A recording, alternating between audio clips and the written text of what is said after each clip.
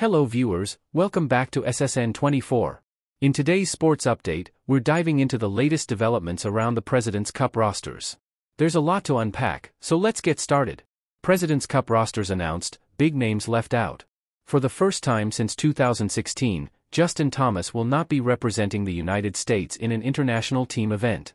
U.S. President's Cup captain Jim Furyk made the tough decision to leave Thomas off the roster, opting instead for the next 6 players in the team's standings. This list includes Ryder Cup captain Keegan Bradley, who also secured his spot. On the international side, captain Mike Weir faced a similar challenge. Despite the strong performances of Nick Taylor and Adam Hadwin, 2 of his fellow Canadians, Weir ultimately chose to leave them off the roster for the upcoming matches at Royal Montreal.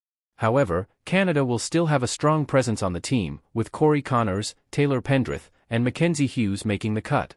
Thomas, who has been a regular fixture in both the President's Cup and Ryder Cup since 2017, found himself just outside the selection window, finishing 19th in the U.S. standings.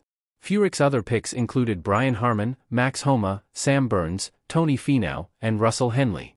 Notably, Henley and Sahith Theegala are the only 2 Americans on the 12-man team without prior experience in either the President's Cup or Ryder Cup. Speaking about his decision, Furyk said, "There are a bunch of guys that I would want on this team. It was a difficult decision with JT, definitely a difficult call to make. But as a captain, you're trying to make the best decision, put the best 12 guys together, fit the puzzle pieces together, the pairings together." On the international side, Weir's roster includes 3 Canadians, a reflection of Canada's rising talent in golf. The final selections were Si Woo Kim of South Korea, Min Woo Lee of Australia, and Christiaan Bezuidenhout of South Africa. Despite the emotional difficulty of leaving Taylor and Hadwin out, Weir expressed deep respect and admiration for both players. The stage is set for what promises to be an intense and thrilling competition.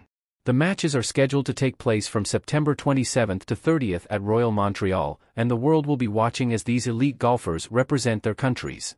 That's all for today's update on the President's Cup rosters. As always, we'll keep you posted on the latest developments. Don't forget to like, comment, and subscribe to SSN24 for more sports news and updates.